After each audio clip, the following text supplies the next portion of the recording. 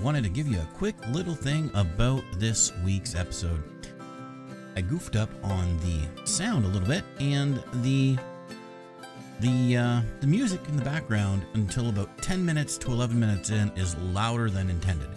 So you might have a little bit of issue hearing Greg and I talk. So given that fact, I just want to give you a little warning. Also, enjoy your Thanksgiving if you're in America, and have a good one. Enjoy the episode.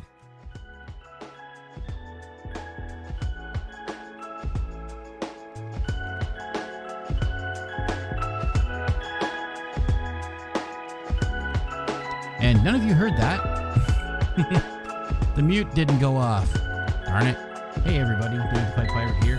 Editing in post. Not really, because I've got music playing in the background already, so everything stays.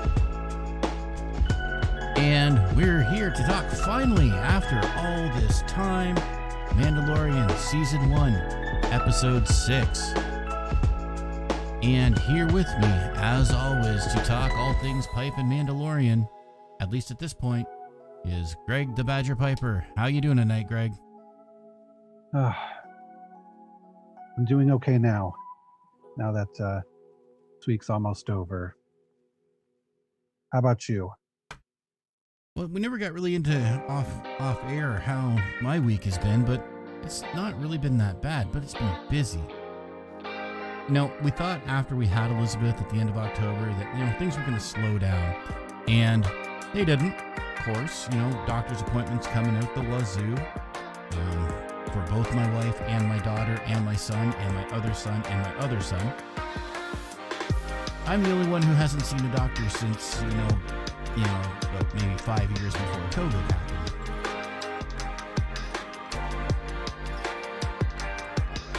But it is what it is. I'm apparently the healthier one, and you know, when you got kids that you're trying to figure out, do they have allergies, ADHD concerns, when one just keeps falling on his face.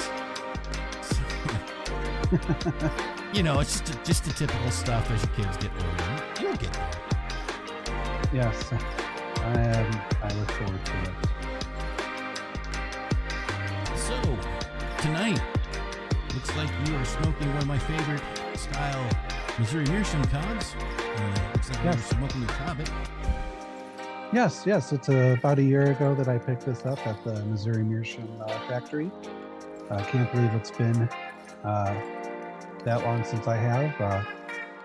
But yeah, no, I figured since I was on, we're recording tonight, that I would smoke this pipe, since I know you're a big fan of it. And the one that I'm smoking is Rat Ray's Bagpiper's Dream, mixed in with a little bit of the Tinderbox's Sherlock's Choice, which is a nice English blend. How about you? Well, today I have out my Morgan Bones at Billiard, and in it I am smoking some Mac Baron Crumble Cake English No. 1. Nice. Courtesy of the now defunct Virtual Pipe Club. It's too bad that went down.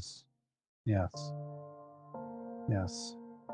That was one of the really good ones. Actually, I also have a pipe full of East Farthing out here that I'm going to enjoy later. Don't know if I'm going to get to the second pipe or not. We'll see how the evening progresses. But the main story tonight is Mandalorian Season 1, Episode 6, the one that I haven't been able to watch for 3 weeks because my kids haven't been able to let me. So I took some time Sunday night after everybody went to bed, and I finally watched it again for the third time. One of my favorite episodes of Season 1, now that I've watched it again, because I just love a good prison break and twists and turns and whatnot. It was a great side episode. It really doesn't have much to do with the overall plot, but it was a great episode nonetheless. Yes, no, I think this is my favorite episode so far of the entire season. It was just great all around.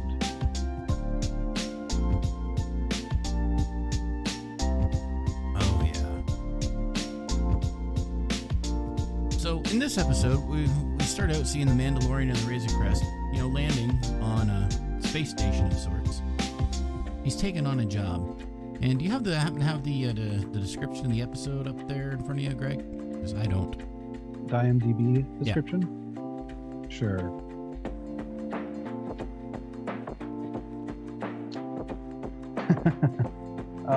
Okay. Uh-oh. That sounds like it's going to be a fun one. The Mandalorian is part of a crew of mercenaries bringing a convict from a prison ship. So that is, yes, that is the description for the episode. I should have just kept on going with what I was doing. Yeah. Well, basically, he has an old contact that named by the name of Ran, and he has essentially assembled a team of specialists to break a prisoner out of a New Republic prison ship that's entirely piloted by droids. And so each, as per these type of stories such as Inception or similar stories like that, each person kind of has a role in taking and what to do with this mission. Yep. The Mandalorian looks like he's the lock guy and providing the ride in this particular crew. Yeah. Now they have a droid pilot by the name of Zero, an Imperial sharpshooter by the name of Mayfield, a Devaorian strongman named Berg, and a knife-wielding assassin type lady by the name of Zian. Her species, for those of you who are totally nerdy, is Twi'lek. Yeah, I wasn't going to try that. Don't worry, it's just because I've been rewatching Star Wars Rebels. I would have never been able to pull that out of my butt any other time. Mm-hmm. It's just that one of the main characters also happens to be of that species, and it is mentioned multiple times. Yeah, no, it was a species that I had seen before, but not from that, but just in general. But so when she popped up, I was like, oh, I know what you look very Star Wars-ish.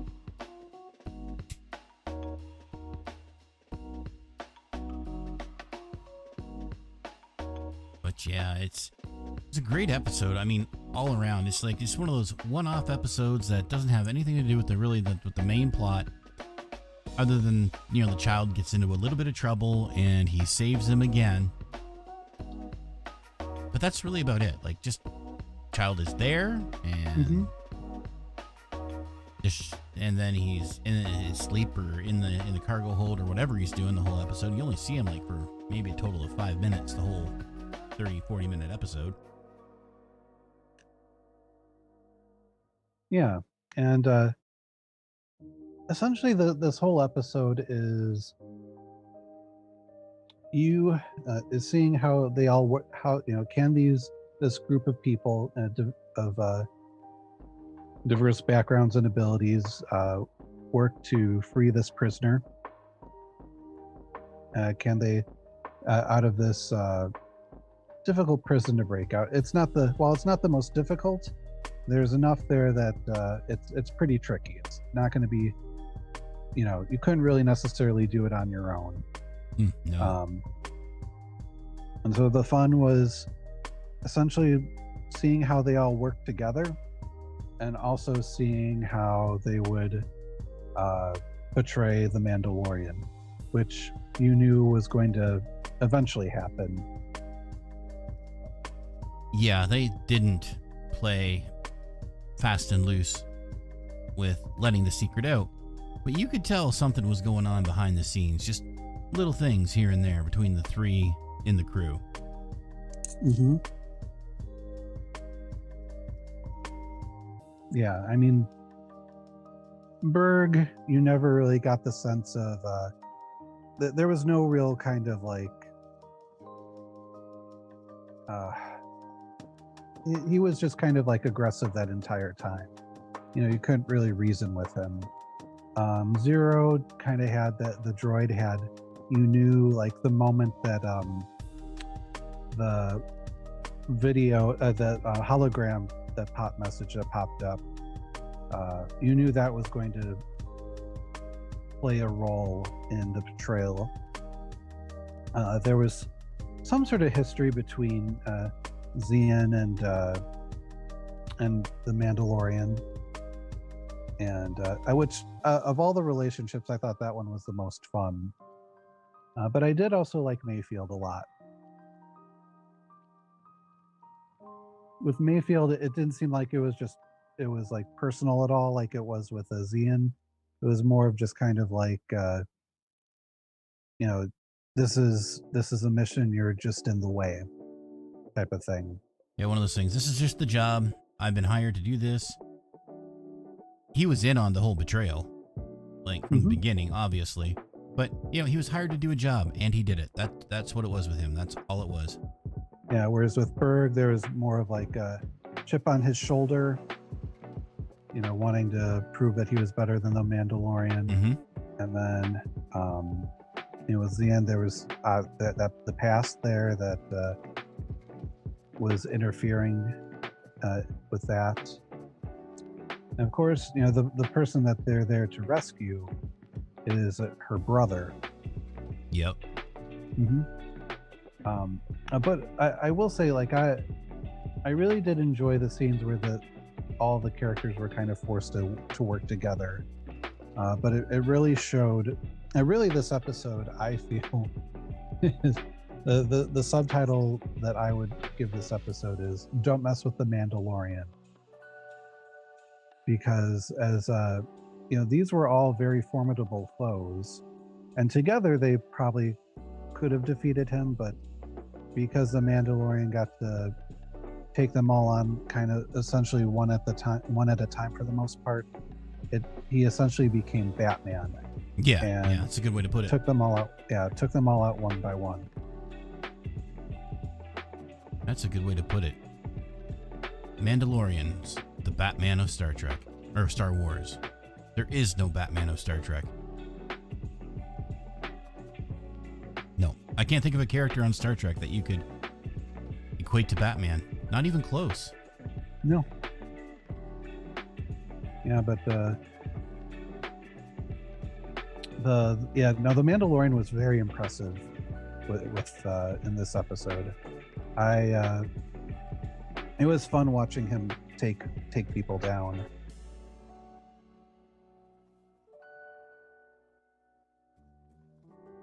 It was fun. And he wasn't taking people down necessarily. His first big fight scene was against prisoner guard droids. Yes. Yeah, no, that was actually, I think, probably one of the more impressive moments in the whole episode. Fighting robots are great. It can keep, especially for television, it keeps your rating down. Because nobody really cares about a little bit of spilled oil. Right. Damn flies. I don't know about where you're at, but it's been unseasonably warm here lately. And I'm getting a resurgence of houseflies. It's kind of been back and forth here. Like, we've had some really cold and windy days. And then, like today, it was a bit warmer. Like, it got up into, I think, the lower 60s. Yeah, I was taking some garbage out, and I noticed, like, just running out to the garbage, and I was in my t-shirt, and I was not cold. I could have stayed outside for a while just in my t-shirt and been fine. I'm actually only wearing this hoodie right now, not because it's cold in here because I got the window open, just because this shirt's white and it's washing out a little bit, so just solving a problem. Yeah. But with it on, I'm a little warm, let me tell you. Yeah. Oh, let's see. With this episode, I have to say I do appreciate though that he doesn't just take them all out easily. Like he does have to work for it for each one. So it does at least show why each character had been hired to be part of this crew. They were all very competent. It's just that the Mandalorian was just a bit better than each one of them. Yes, definitely just a bit better. I really enjoyed the one scene between Zeon and the Mando when she's going after him with the knives and throwing those knives, and he's blocking them just as fast as she's throwing them, getting hit once in a while in the Beskar. But overall, he was a match, strike for strike, with those knives. Mm-hmm.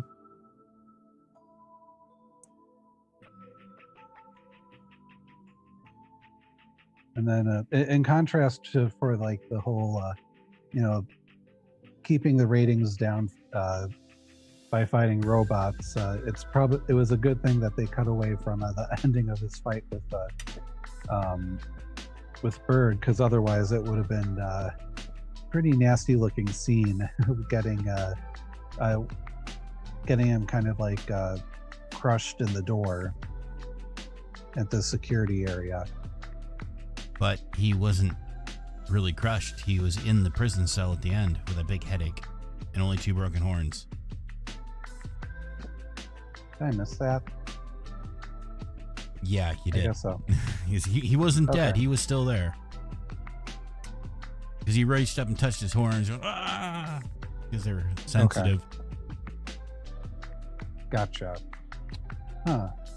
Is there like a stinger at the end of each episode or something? I'm not familiar with that term in regards to TV shows. I'm more familiar with that term in regards to pipes. So I don't know what you mean by stinger. Like something shown after the credits. No. Okay. I will have to check that out then. That was shown after he flew away and the X-Wings came in and blew up the station. Yeah, that was the last that I remembered of the episode. You must have had to, for some reason, leave the episode a few minutes, like just a few seconds early or something like that, because they did show them. Okay, were all the characters there? Yep, all 3 of them. Okay, so Mayfield, Berg, and Zion. Yes, they are now spending their days in a luxurious New Republic prison, getting their nice square 3 meals a day, and the luxurious platform bed that, will straighten your spine. Mm-hmm. I didn't actually mean to go into tour guide mode there for a minute, but yeah.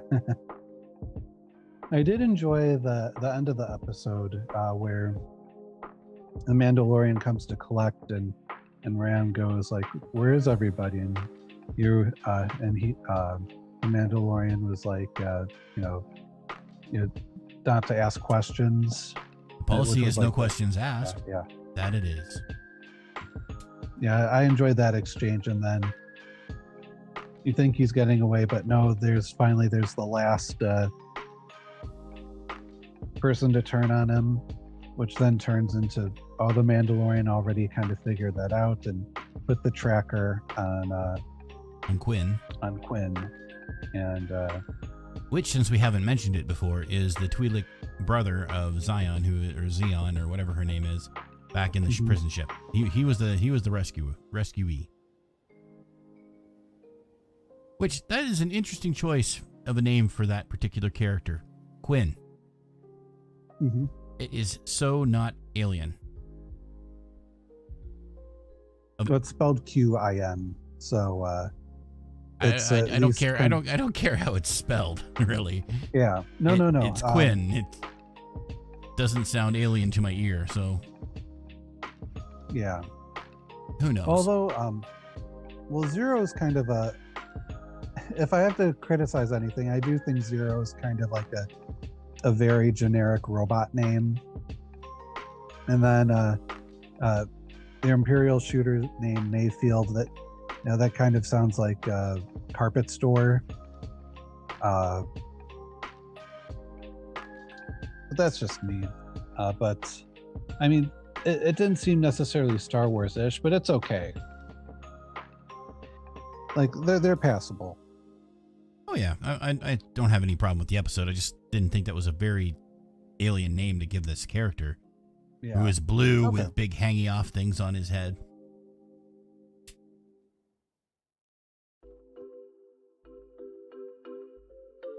Needed like an apostrophe somewhere in his name, Sure, that would work. like his sister. But I did enjoy also the moments in the ship where the child was trying to keep out of sight from Zero, the droid.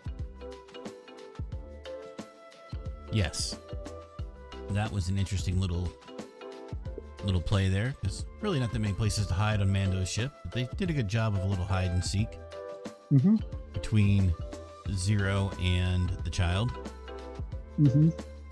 Although I'm not 100% sure why Zero went after the child with his rifle, because there is nothing in the hollow message that he played back indicating that the quarry that was being talked of was the child. Right. Unless he knew more about the everything going on than what was said in the episode. But again, that's it's not our job to fill in the. Yep. No, and it's not worth speculating on that either, because there'd be no payoff to that anyway, because Zero is now defunct. Yes. Although, spoiler, a little small minor spoiler, he will make an appearance in season 2.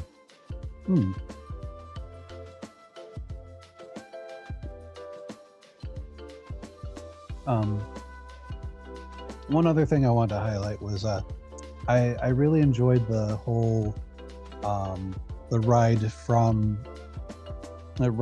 to the prison in the Mandalorian ship, where you're getting bits and pieces of like all the characters' personalities.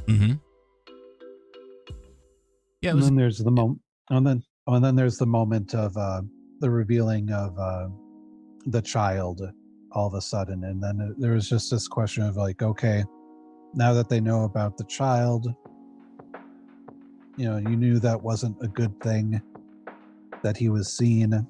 You're just wondering kind of like, okay, where is this all kind of headed? Yeah, but it seems that there was no interest in the child in any kind of reward sense. It's not like they didn't seem to know that the child was the real prize here. Right. So it was just one of those, hey, that like Mayfield's reaction, what is that? Is that a pet? I mean, okay. Yeah, no, that was funny. I think my all-time favorite part of this episode, and it's been ever since I first saw it, is when Zero's sitting there ready to do whatever he's going to do, raises his rifle, the child gets ready to use the Force, puts his hand up, closes his eyes, and then Mando comes up and shoots Zero from behind, and the child opens his eyes, looks at his hand like, what? That's not what I was trying to do.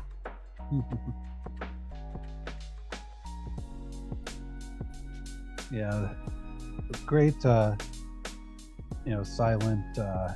acting there. Very much so. Okay.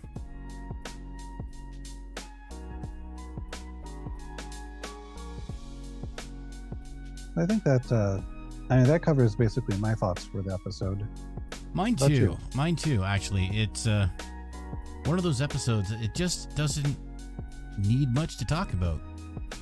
It's pretty enjoyable all around, especially for a one-off, because in a series that it sees first season only has 8 episodes, and we're looking at about the same amount in season 2, from my understanding.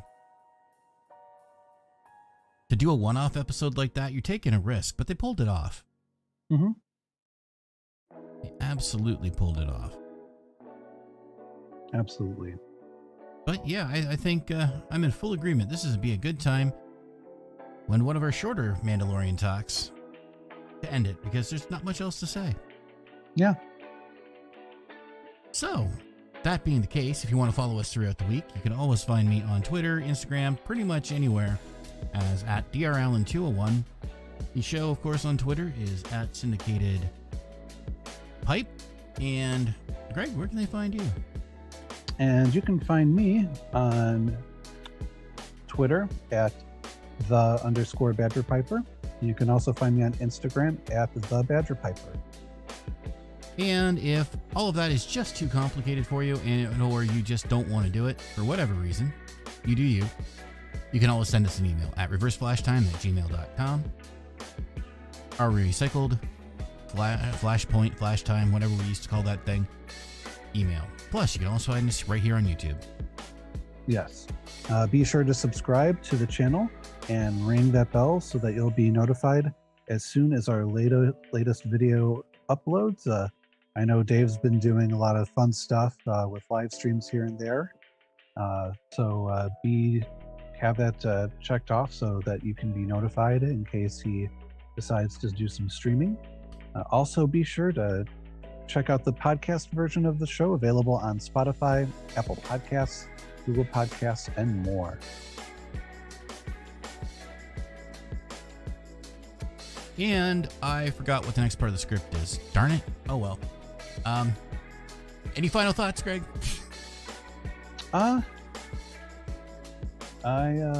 Again, fun episode. Being a dad is hard. That is true. Being a dad is hard. Blowing your smoke right into your camera so it obscures your face. If you're making videos, not recommended. Unless you're going to disappear really quick off camera and you're using that as a diversion tactic. But I only recommend you do that if you're Batman. Yes. Anyway, everybody, thanks for listening. Thanks for watching. Have good smokes, great entertainment, and we will see you next time.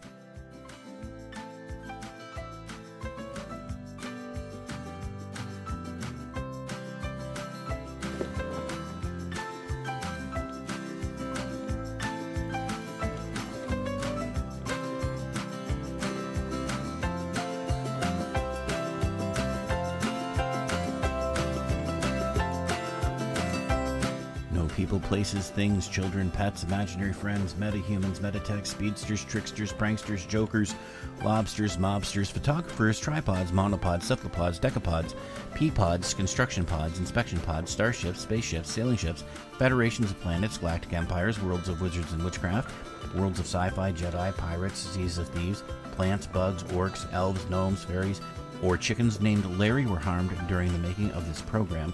If you enjoyed the show, this has been a DR Allen 201 production. If you didn't enjoy this show, this has been a Canadian National All-Inclusive Choir production. Thanks for listening, everybody, and have a great day.